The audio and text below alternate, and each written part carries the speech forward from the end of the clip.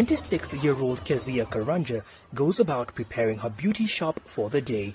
Karanja and her colleague Rebecca Atuti, both private school teachers, pooled their financial resources and began this business 2 months ago at the onset of the nationwide lockdown in Kenya.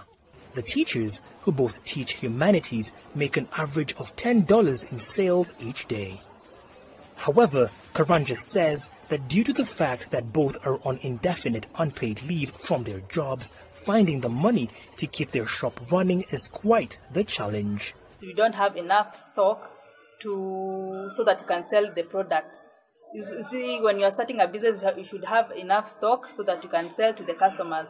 But you're having challenges that when someone comes for a certain product, you don't have, because you don't have the money to have the stock. In mid-March, the government suspended learning in all institutions in a bid to stem the spread of COVID-19.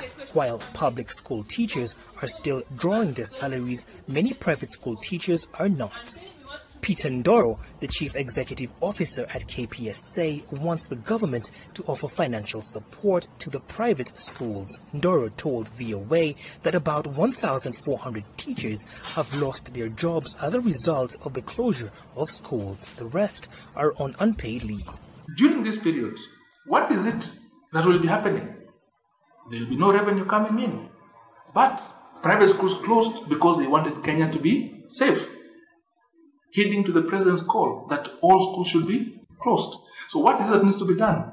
These institutions need to be supported by the government. With a workforce of around 300,000 teachers, private schools have requested a $7 million grant to pay salaries and offset mounting costs. Zach Kenuthia, the Education Chief Administrative Secretary, says the request is under consideration. We can say that they want to be removed from a gridlock that is almost decimating them. It can be considered at higher levels and agreements can be made. There is no money. Taxes are not being collected as they used to. We are struggling to get income, but just something can be done so that we also save them.